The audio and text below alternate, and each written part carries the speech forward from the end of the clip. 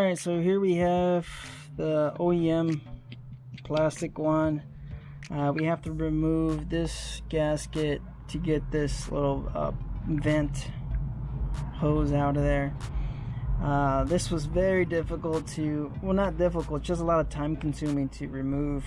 I have to find a flathead so I could get this in there and out. Let's see, oh, never mind. So we just need to put this fella right here. This is the one we need for our new vent cover. I might have to grab, do I have to grab a flathead? Probably not. Come on. Yeah, let's go. Yeah, we're not there. So anyways, this is a new one we're going to be using, of course, the new gasket. Just take your time, guys. This is one of those ones where you don't have a lot of room. So luckily I have, you know, size medium hands. My hands were able to fit in there. I also removed the O2 sensor plug just to buy myself a little bit more real estate. And let's see, come on, there we go. Alright, we pull that out. Of course, you can use some of this oil just to make it a little bit easy on yourself so you're not, you know, forcing anything too much. Go ahead and open up this new one.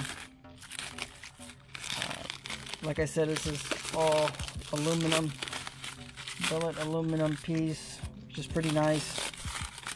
I wonder how difficult it is gonna, it's gonna be to shove this one in there. So this is where this one goes, right over here. So let's go ahead and just move this piece.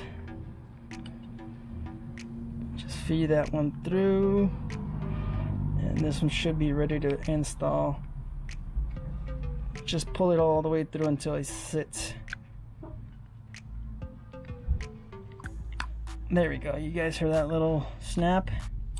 That's ready to go, and just go ahead and make sure you place this gasket where it should be. If you don't do that, you're gonna have some leaks, you're gonna have some problems, and you're gonna have to do this again. So this is ready.